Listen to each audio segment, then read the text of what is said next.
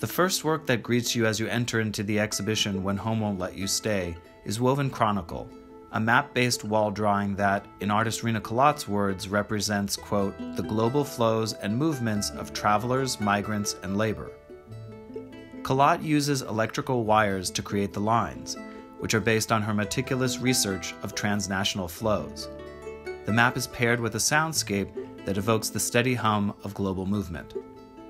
Here, wire is utilized as an evocative and contradictory material. It operates as both a conduit of electricity used to connect people across vast distances and as a weaponized obstacle, as in the barbed wire fences used to mark borders and encircle refugee camps. This work merges the artist's personal history and her research on migration with metaphors of violence. Kallat's family was splintered by the partition of India in 1947 upon independence from Britain, which divided the country geographically along religious lines and caused the movement of more than 10 million people in one of the largest forced migrations in human history.